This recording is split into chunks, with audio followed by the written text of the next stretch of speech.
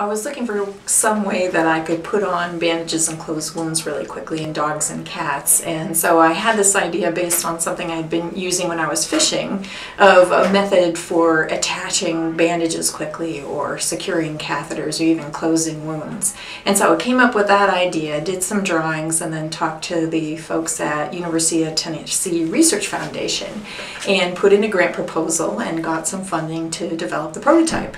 And they've helped me to get the provisional patent, and the final patent is now submitted.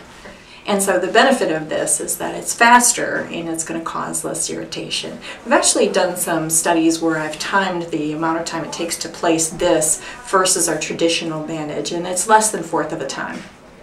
I call it the UT Clip, but it's not University of Tennessee, it's the Universal Tobias Clip, but you don't have to tell anybody that.